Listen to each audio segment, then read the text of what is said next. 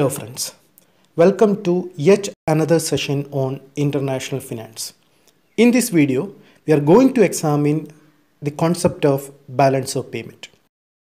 We will examine the nature of balance of payment, the accounting principles associated with it, as well as implications of disequilibrium in international section.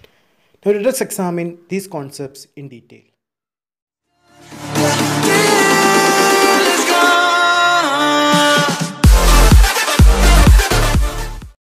So these are our topics: the meaning of balance of payment, the accounting framework of balance of payment, and disequilibrium in international transaction. We'll start from the meaning of balance of payment. It is a statistical record of all international economic transactions of residents of one country with the residents of rest of the countries or rest of the world during an accounting period, usually 1 year. Some points may be noted in those definitions. 1.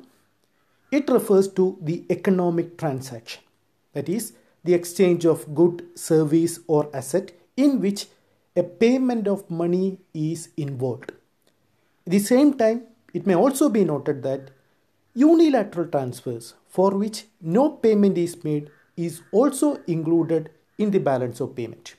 Thus, balance of payment is a flow of goods, services, unilateral transfers, assets between residents of one country with the rest of the world. Moving to the importance of balance of payment. Balance of payment is considered as one of the most important statistical record of a country. Why? First of all, it reveals the export and import of goods and services. It reveals how much goods and services the country is exporting as well as importing during any year. It also provides us a knowledge about the borrowing and lending activity of the country, and also it reveals the foreign exchange position of the country. As we all know, the central bank of the country keep a portion of its reserve as international reserve or foreign exchange reserve to meet international payments. So what happens to the foreign exchange reserves will be revealed by the balance of payment. Thus, the knowledge of balance of payment will inform the government about the international position of a country and will help in its formulation of monetary, fiscal and trade policies. Moving to the accounting framework of balance of payment. Balance of payments are always in balance because the methodology followed is double entry bookkeeping system.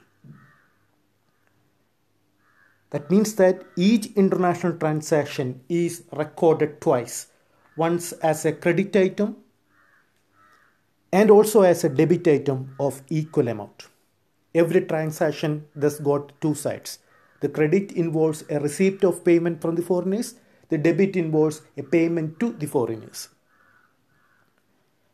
Traditionally, balance of payment is divided into two accounts, and there is other remaining items that will not correctly fit into the current and capital account. Broadly speaking, current account comprises of income flows, while capital account deals with the changes in asset and liabilities. We will move towards the other remaining item a little bit later. Now, first of all, focusing on the current account. Current account is a trade account. It involves export and import of commodities as well as services and unilateral transfers. That's why sometimes current account is also called as the sum of visible as well as invisible balance. Let us elaborate these two terms a bit detail.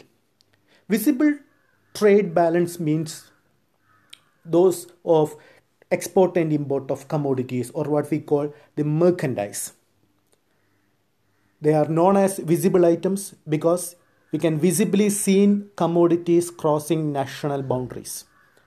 So, receipt of export and expenditure on import on goods which can be visibly seen as crossing national boundaries is termed as the visible balance. On the other hand, the receipt and payments related to the service trade like tourism, banking, shipping, transportation, health, insurance are also all called as invisible items.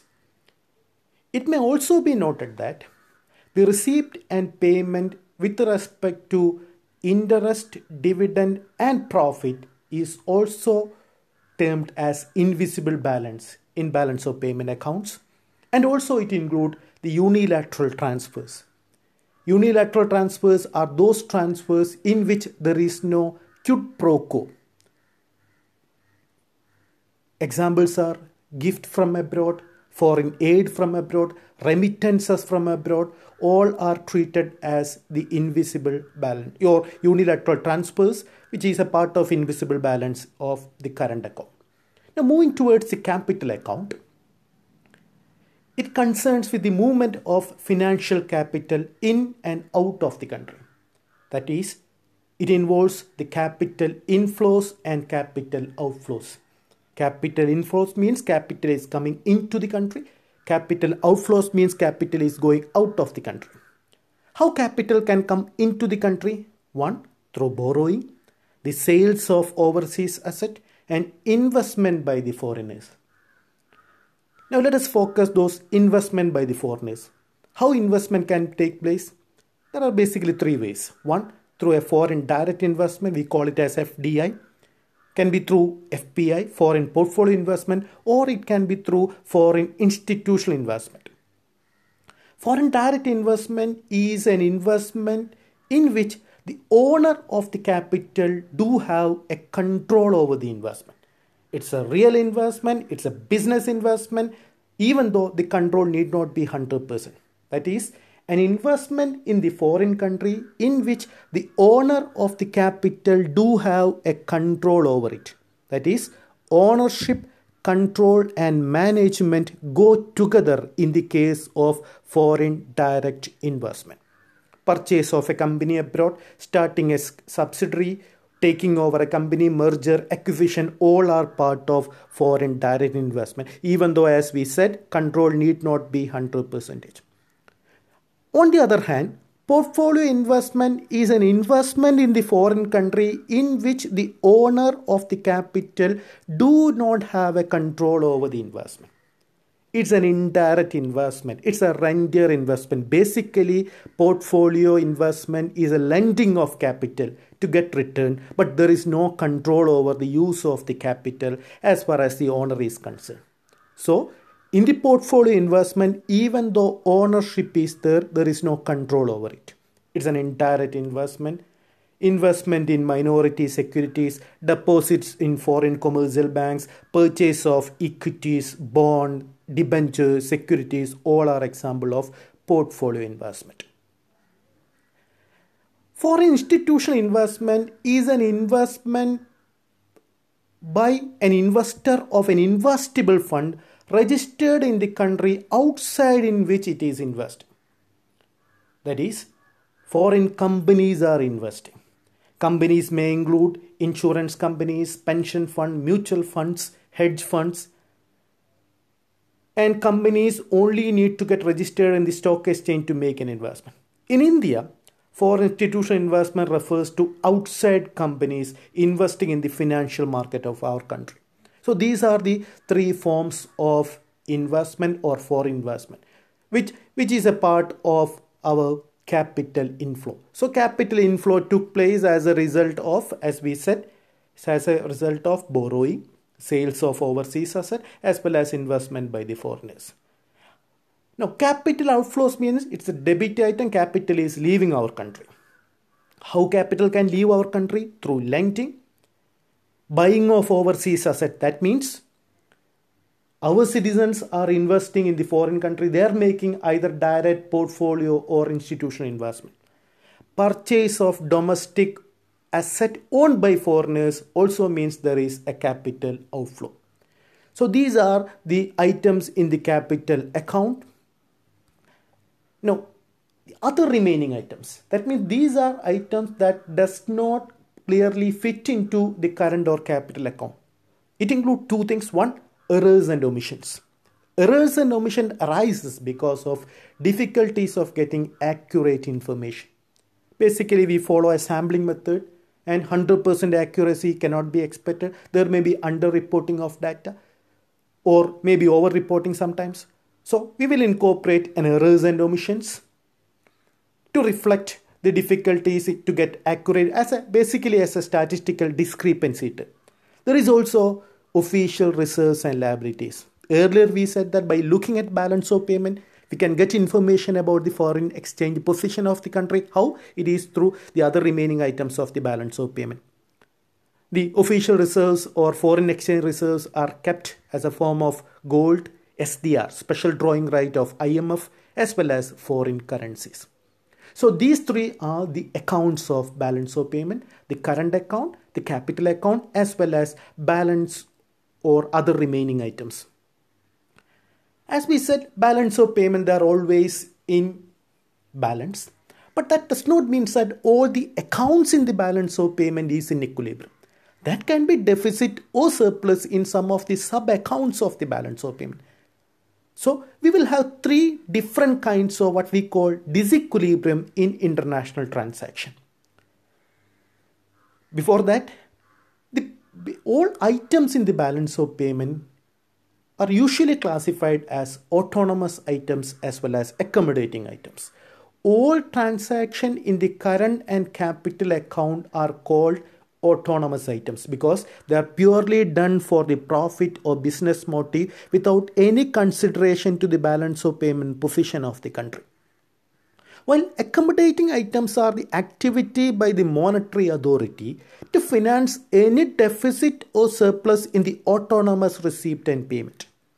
Obviously, it is determined by the net consequences of autonomous receipt and payment, used as a balancing item, sometimes also called items below the line, while autonomous items are called items above the line.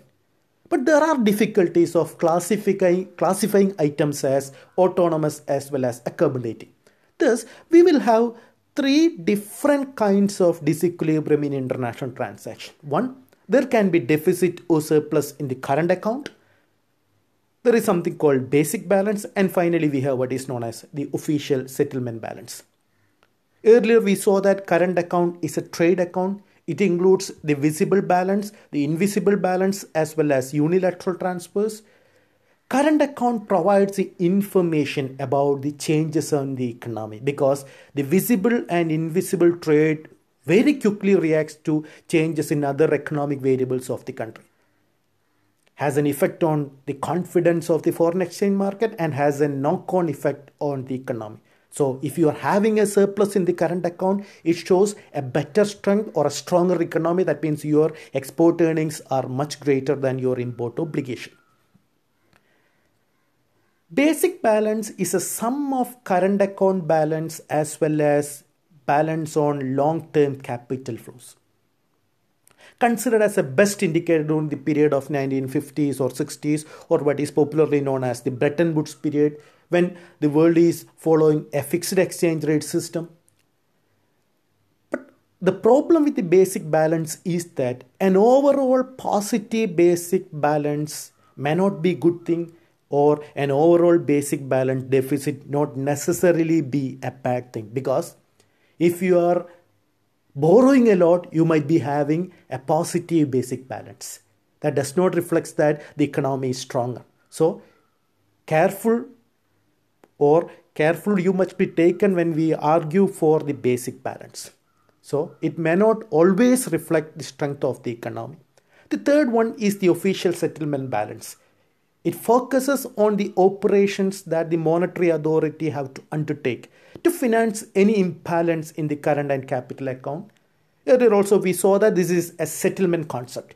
Now, how a deficit can be financed? It can be financed by drawing its foreign exchange reserves. That's why we keep a portion of our asset as forex reserves. It can borrow from monetary authorities like IMF, because one of the objective or prime objective of IMF is to help those countries who are facing balance of payment difficulties. So these three are the disequilibrium concept with related to international transaction. There can be deficit or surplus in the current account. There can be what is known as basic balance, and finally the official settlement balance. So in this video, we have examined the meaning of balance of payment. We saw that it is the statistical record of all international economic transaction of residents of one country with the residents of rest of the world during an accounting period, usually 1 year. It's one of the most important statistical record as well. As far as balance of payment accounts are concerned, we saw that it can be classified as current account, capital account, and other remaining item. Or there can be disequilibriums in balance of payment like deficit or surplus in the current account, the basic balance, and official settlement balance.